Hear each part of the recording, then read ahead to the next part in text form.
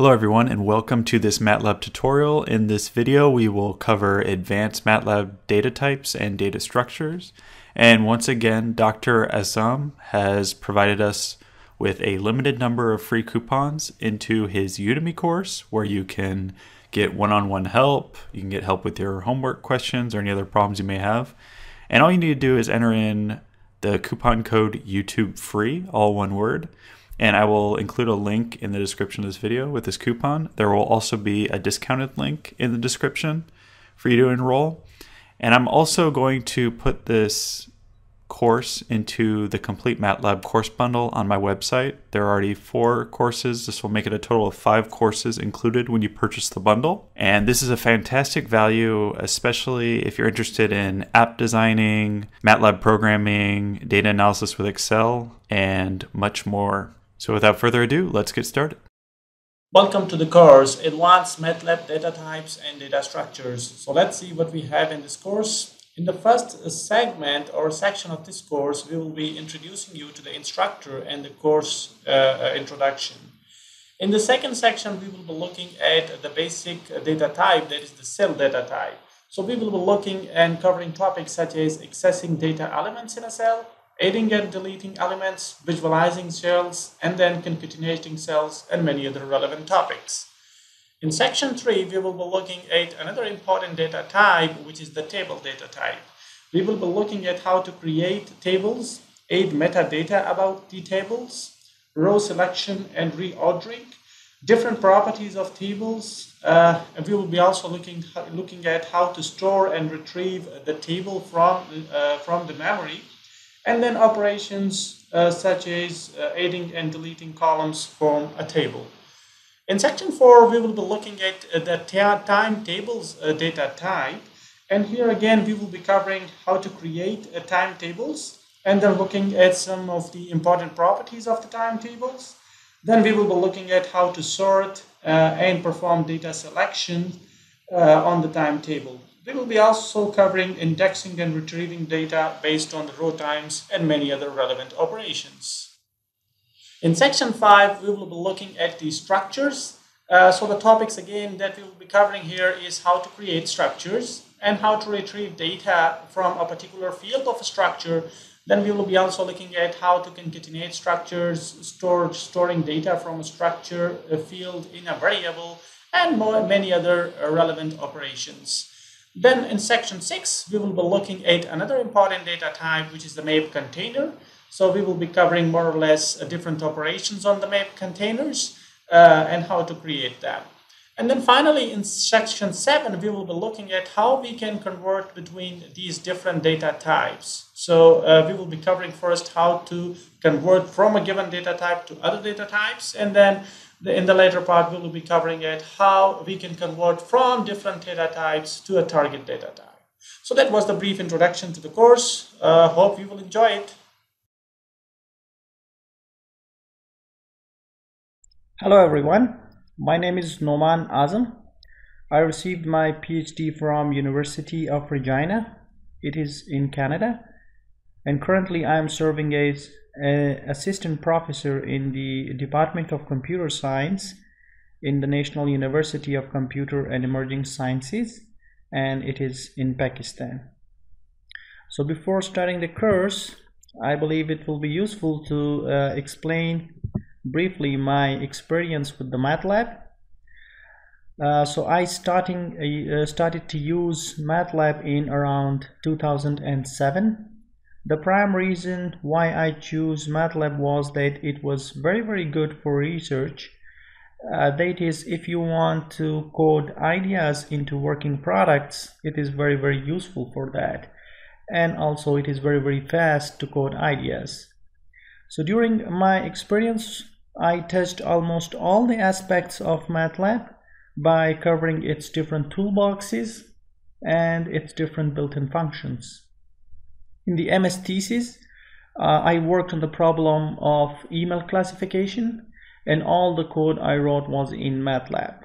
Similarly, in the PhD thesis, I worked on the problems such as text classification, rough sets, game theory, image processing, recommender systems, and others, and all the code I wrote was in MATLAB. So I had over a decade of experience in MATLAB. So that pretty much summarizes my experience and different aspects of that. Finally, it will be also very useful to look at some of my courses on the Udemy platform in the MATLAB niche. So I have in total 4 courses prior to developing this course in the MATLAB niche. These are some of the statistics for these courses. So in this course, which is regarding to app designing, I have a total rating of 4.5. And there are 813 students. So for this one, it is also related to app designing, and we had 4.8 overall rating with a 559 students. This is a MATLAB course which covers multiple aspects of MATLAB programming and app designing. It has an overall rating of 4.1 with 1,500 students, and this is data analysis course for MATLAB for those users who are coming from the Excel background. So I have a total of 4.4 ratings over here, and alongside with 1,300 students. So I hope that you will also enjoy my new course on the MATLAB.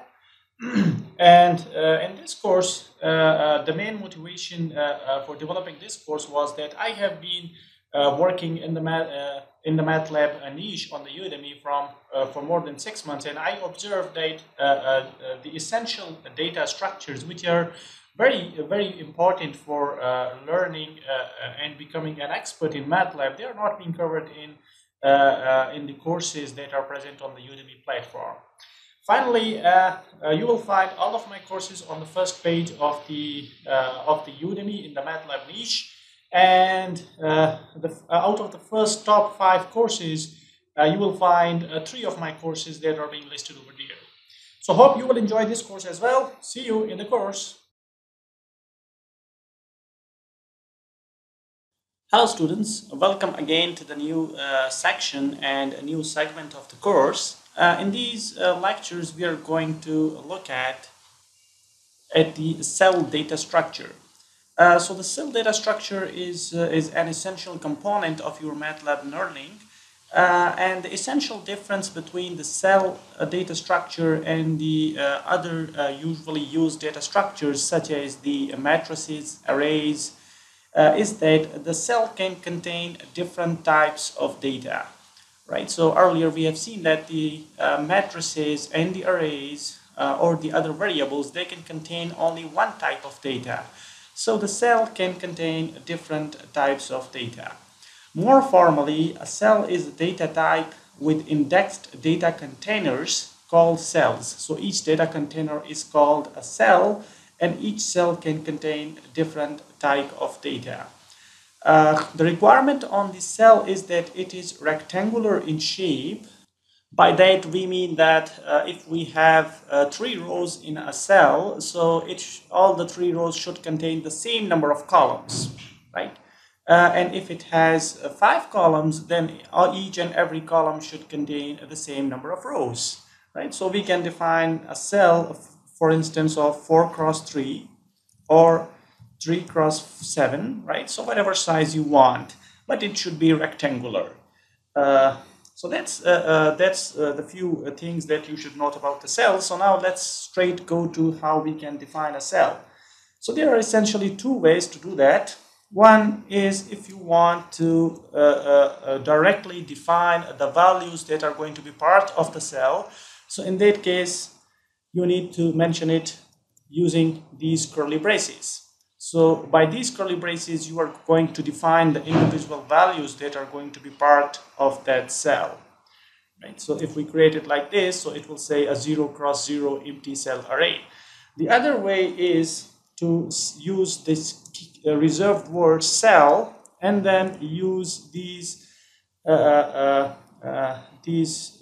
brackets instead of those curly braces, right? And then mention the size of that particular cell. So if we mention 4 cross 6, so it will contain 24 cells, right? So similarly, we can have 3-dimensional cells, and you can say it like this, or any other dimension that you want. So the essential difference between these 2 definition types is that with this, it is expecting the individual items which are going to be part of the cell, And with this, it only expects the dimensions of the cell, right? So these two are the ways. So let's do some more examples with the first method. So here we can mention the individual values, and the individual values needs to be separated by this comma, right? So it means now a 1x3 cell. So similarly, we noted earlier that the cell can contain different type of values. So now I am mentioning the second row. The first cell now contains a textual data. And here I can mention the built-in function that is the range, and I am initializing an array, a matrix, a three-dimensional matrix over there. And then finally, I can mention my cell. Right? So now it contains different types of data. So when we press enter, you may notice that it has created a 2x3 cell array. The first cell contains only a single element. The second cell also contains a single element. And the third cell also contains a single element. However, this first cell in the second row contains a textual data. And now it contains a 5x2x3 matrix, right? And this contains also a string data. So there is also a very important function in order to look deeper and visualize the contents of the cell, and that is called cell plot. So it is very useful in order to look at what are the different cell elements. So in this case, it says that the first cell element is just a single data item. Again, a single data item and a single data item, right? However, the second row and the first element in that, it is a textual data, and it contains 4 pieces of text, right? So TEXT, that is the text that is going into these individual boxes. And then it is creating a 5x2, right? So it is 5 rows, 2 columns, and then there are 3 separate versions of that. So it means 5x2x3, right? So 5x2 are the array, our matrices, and they have 3 instances of that. And finally, my cell, it is also containing over there. So it's a useful way in order to look at what are the individual contents of your cell. That is the cell plot. It will give you some intuition behind like what is the cell containing. Okay, so one more important function is the cell function, the cell display. So it will display all the contents of the cell, that is cell by cell, right? So first of all, it will display all the items that are contained in the 1,1 cell, which is this one, and then the 2,1 cell, which is the textual information over there. Then it will display the contents of 1, 2, and then 2, 2, and then 2, 3, and finally the 2, 3 cell, right? So it is going to display it, but the display order is like this, right? So it is column-wise display. So that's it for this lecture. In the next few lectures, we will be looking at some more operations on the cell, so stay tuned.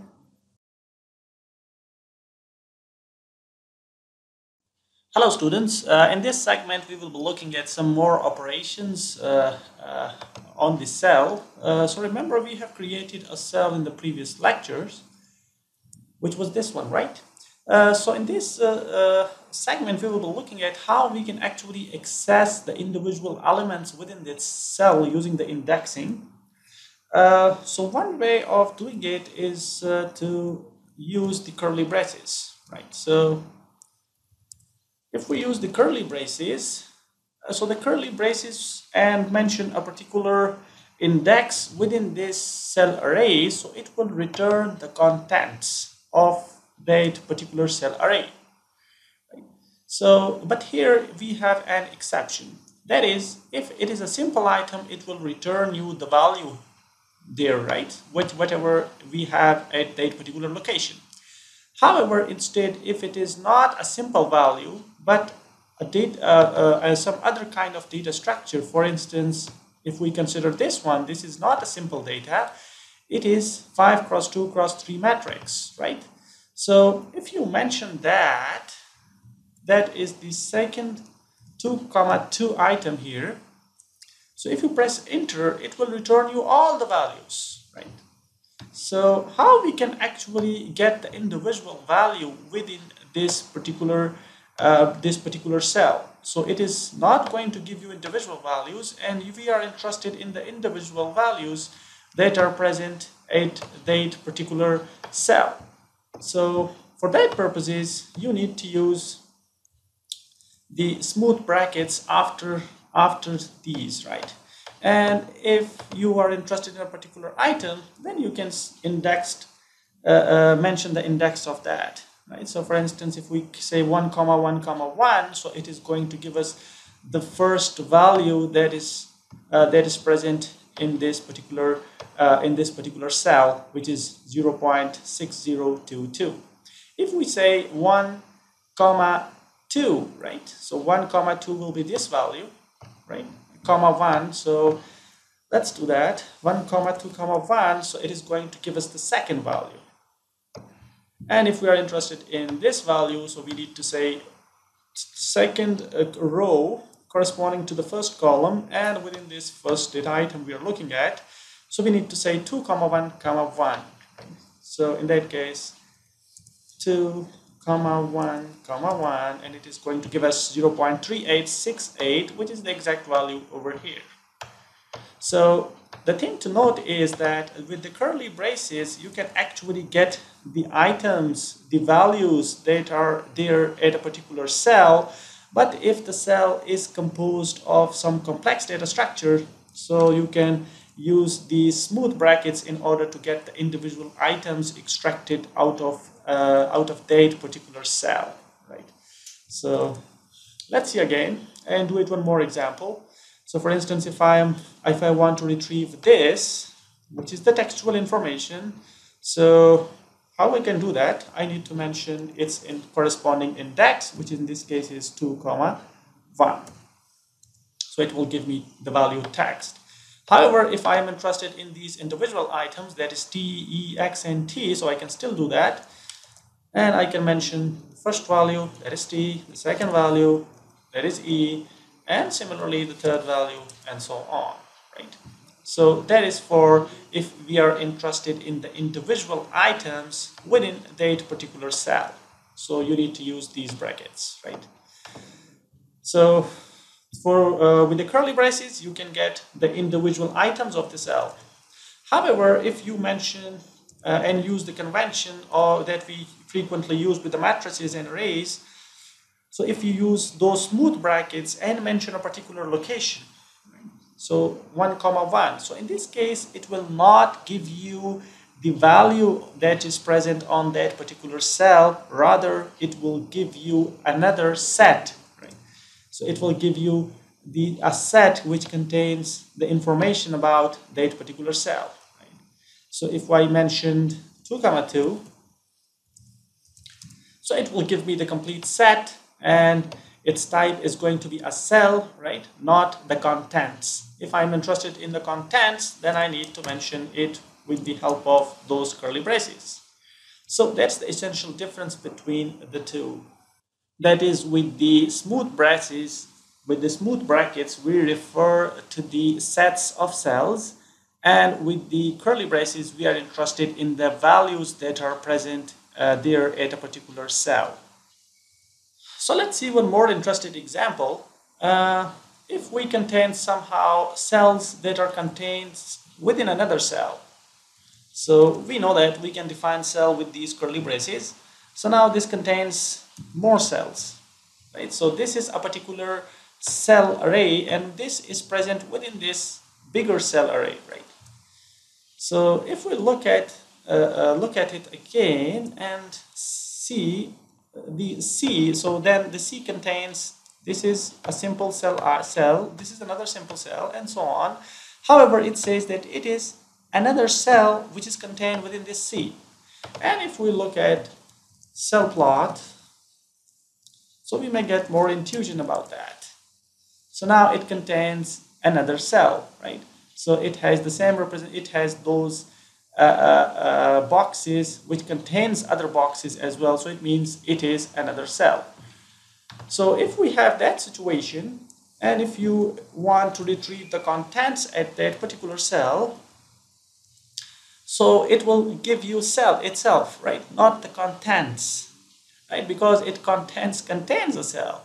So what is the way around to get to those individual items? So you need actually to use a double indexing with those curly braces, and then you can mention the individual values over there, right? So it will give you the contents now. Why? Because for the first one, we get the contents that are present at that cell position, which itself is a cell. And then we get another brackets in order to get the individual contents out of that cell. So that's how it works. Alternatively, you can also mention it like that, 1, 1, because it contains only one row, 1, 2, and 1, 3. Or you can directly mention it. We know that for the column, for the vectors, you can either mention it directly or you can mention it explicitly by saying 1, 1, or 1, 2, or 1, 3, or directly simply by 1, 2, 3. So that was a little bit a tricky part, and you can always think of if it contains further cells and so on. So if there is a 3 level of cells, so then you need to index it using three curly braces, right? So that was it for this section, and in this section we learned how we can actually retrieve the values from a particular cell. So hope you're enjoying the course. See you in next segment.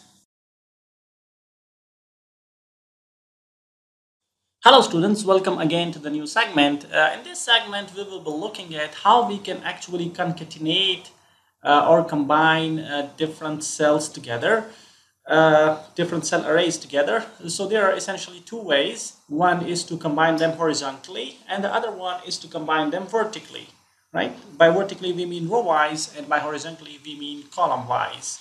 So let's define a few cell arrays. So this is our cell array 1, which contains 1, 2, 3 values, and this is our cell array 2, which contains some strings or characters. And then we have cell array 3, which contains some more values.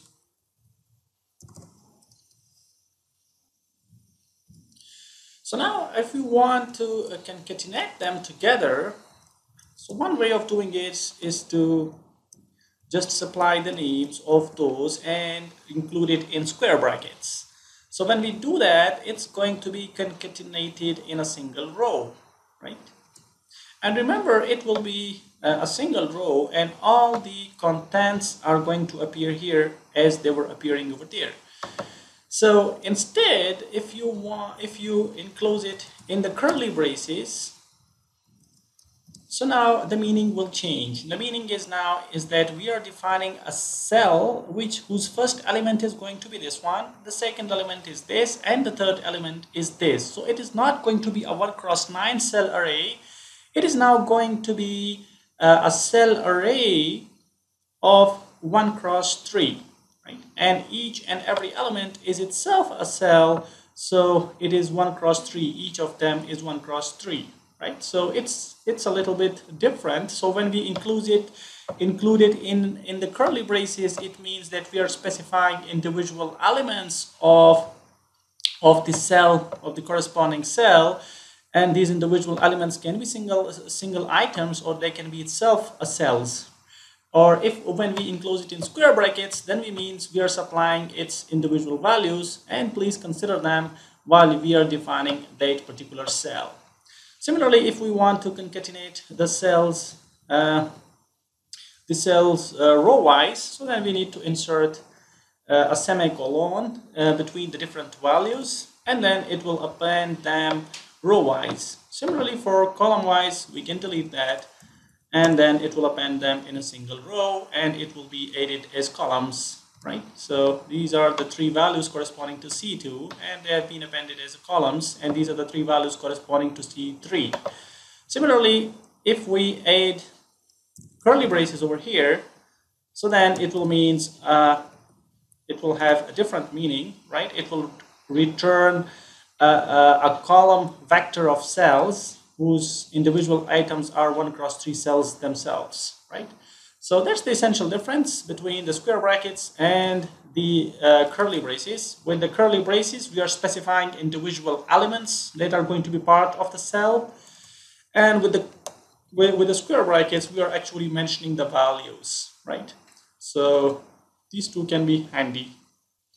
So finally, we'll look at how we can use actually the different elements or the different cell values that are present within a cell. So we can extract them, basically the different elements, and then you pass it to some built-in functions. So for instance, let's have a look. We define, first of all, we clear C. Okay, so then we define C as, let's say, we define some values over here. So we say plot data. And then the second cell will contain the data, right? So we want to have some data, random data, and we call it 20,2, right? So when we press enter and look at what C contains, so C contains only 2 elements. While if we look at cell plot, so here we may notice that the C contains 2 cells. In the first cell we have this data, that is plot data. It is a string array.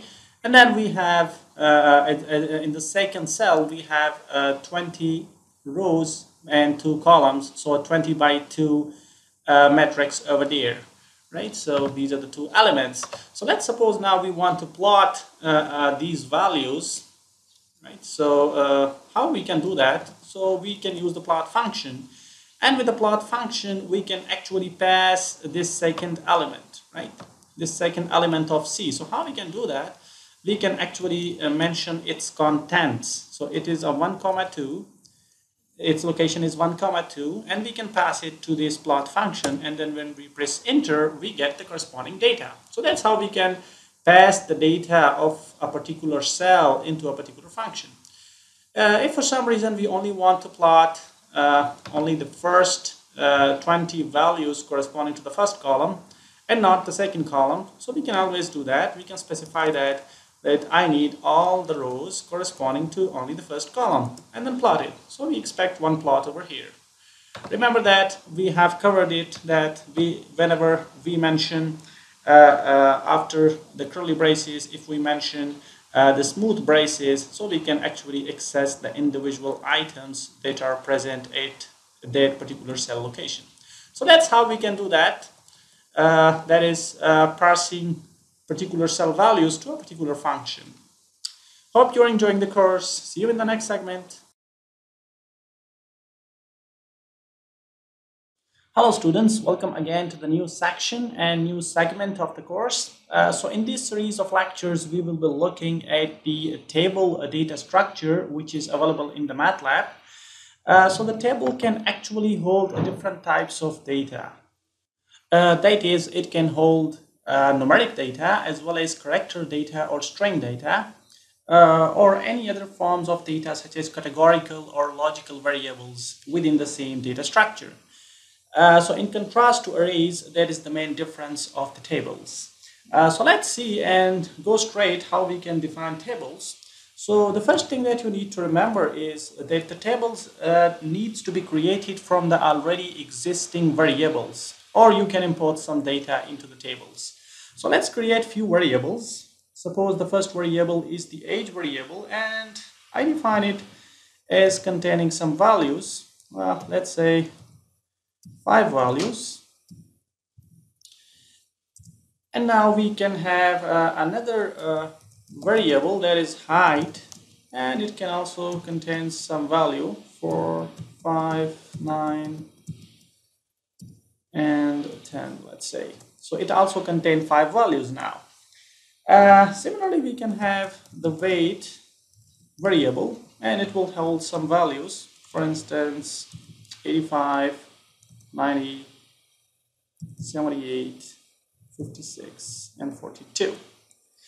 So now if you want to have a single data structure which will hold all the 3 values together, so for that you need to create a table. So you create the table by a keyword known as table. So that's the MATLAB reserved word. That is, you cannot use it in your coding in order to create a variable name. So that's reserved. So we need to say t equals to table, and then we need to mention the variable names that we want to include in this table. So in this case, we have an age variable, and then the next variable is the height, and the final one is the weight. So when you press enter, it will create a table. So now if you look at what's the type of your different variables that exist, so it says T is a 5x3, right? So it is a table data structure which contains 3 values: age, height, and weight. Okay, so there are different operations that you can do on the particular table. For instance, you can add the row names over here, and how we do that, we can either define a new variable, for instance, say last names, and it will hold the values for the names, for instance, my name, and let's say some other names.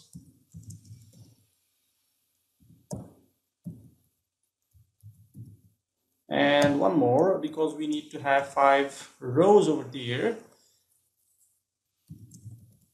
Right, so now we have 5 values for this last name. So now let's make them as the row names over here in this table.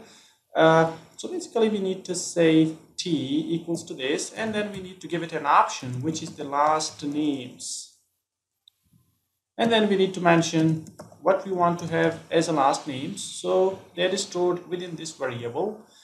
Okay, so actually we need to say we need to say row names instead of last name. So we need to say row names. And then when we display the table, we may note that we have our row names appearing here in this table as well. So, right? So, but it's not a good idea actually to every time redefine our table. So for instance, if we add something else, so this table will be redefined. Another way of doing the same is to say t dot properties dot row names. So now we can access individual elements or individual properties of this table using the dot notation. And we can set it to last name variable, which contains our last name. So it has essentially the same effect. So similarly, if you want to change the variable names, so you need to say here variable names, right? And then you can mention some variable names over here. If you don't want the default variable names, remember that the default variable names are the names of the variable that you defined and included within this table. So let's have a look that we have the variable age, so it will now appearing as a default column name for that variable. So if you want to change that default, similarly the height was the name of the variable which contains these 5 values, and weight. So if you want to change these defaults to some other value, you can do that. Suppose I want to say ages in foot, and I want, instead of height, I want to mention that heights also ages in years and height in foot, and then I want to mention that weight is in kgs. So when I press enter, you may notice that the variable names have been updated. But one thing more is that now the row names are not appearing over here, and that's because we have redefined this whole table, right? So now this is according to the new definition. So one way of overcoming this problem is to mention the row names as well, and say the row names are contained in our last names variable. One way of doing it is this, but again the correct way of doing it is to, once define a table, don't change its definition, rather change it with respect to the properties.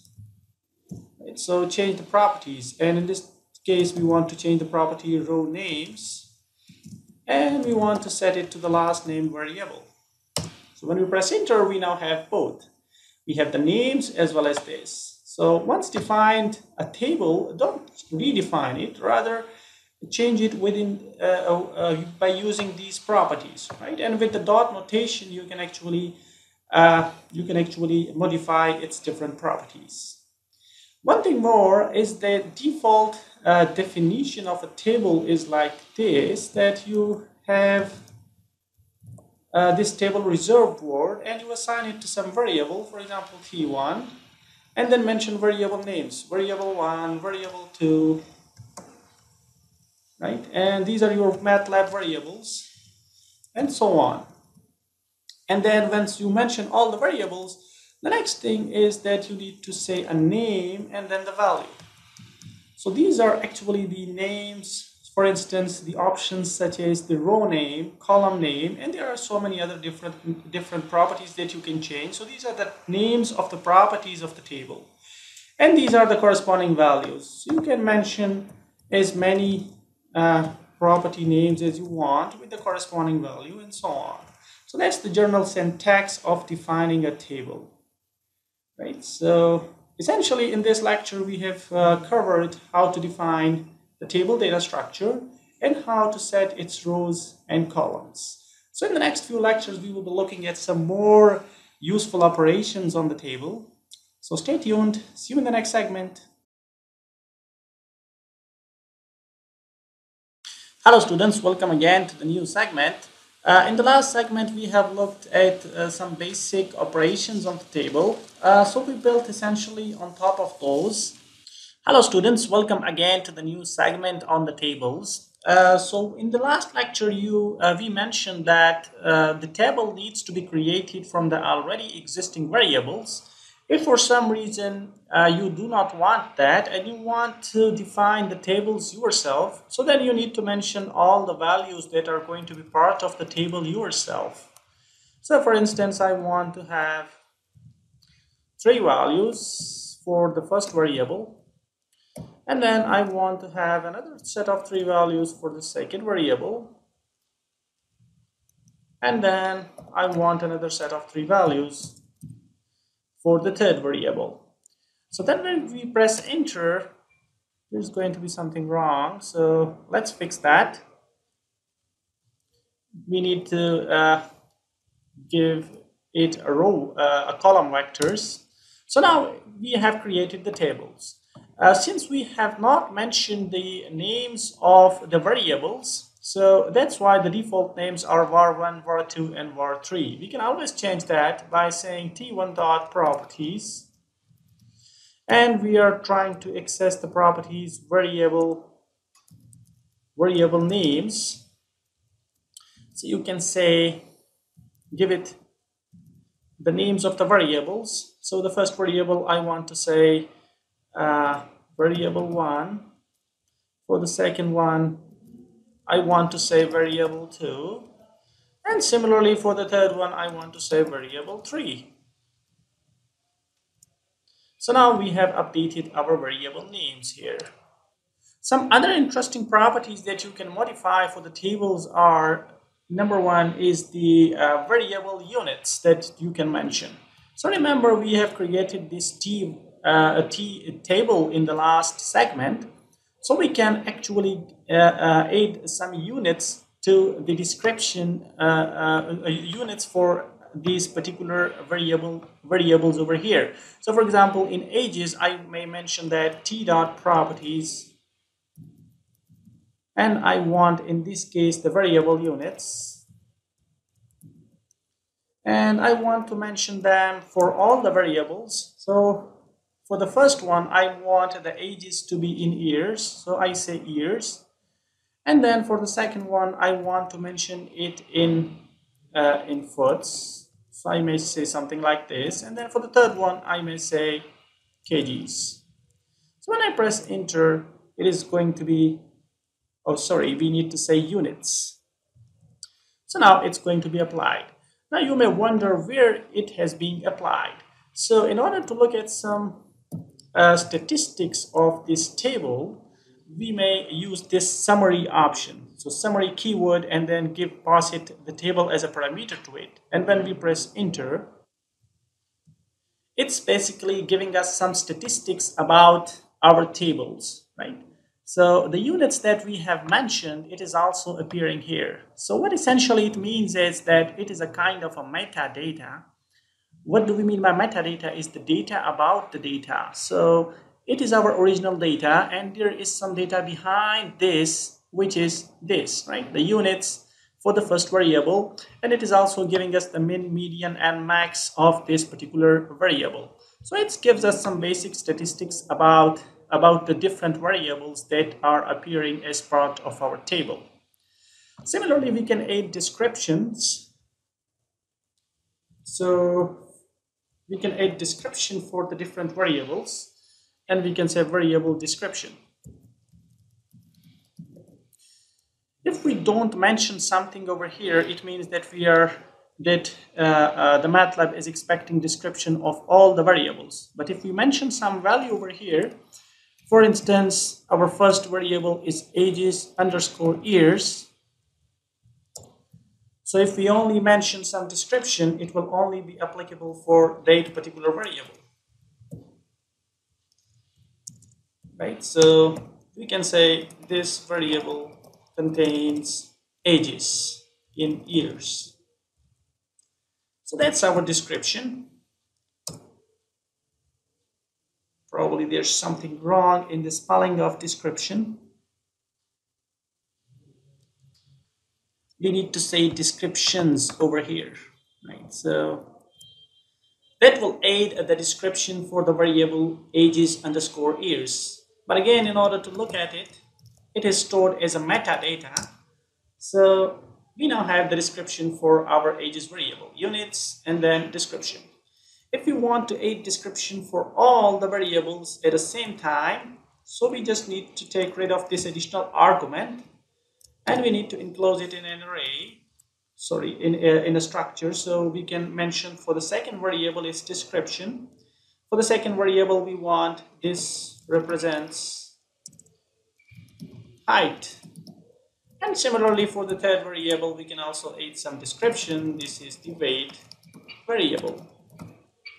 And then we can press enter. So now that descriptions has been stored as a metadata, and in order to access that, we can always see its summary. So now we have the corresponding descriptions as well. So it's quite useful.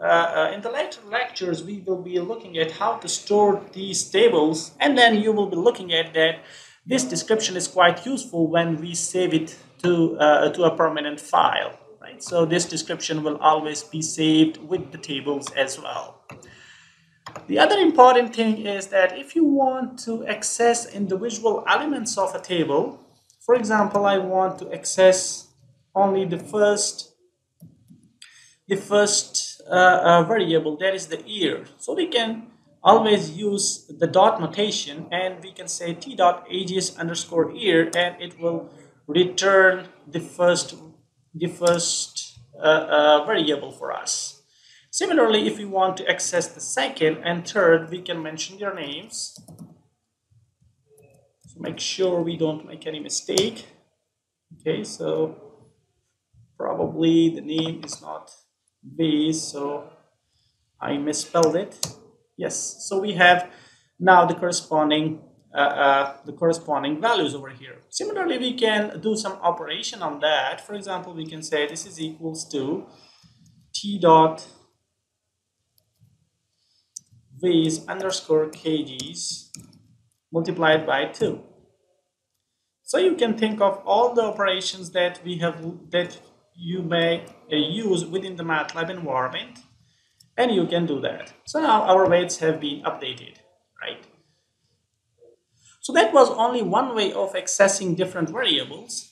Of course, there are other ways for accessing the different columns and different rows within the table. That we will cover that in the later segments. That's it for now. See you in the next segment. Hello students, welcome again to the new segment. In this segment, we will be looking at how you can select portions of the table and do some manipulation on top of that. For instance, you may want to select some particular rows or some particular columns from the table. So remember this table, we have created it in the last segment. So let's now look at how we can actually select some of the rows or some of the columns from this table. So for that purpose, we can actually use the colon operator, which is this one.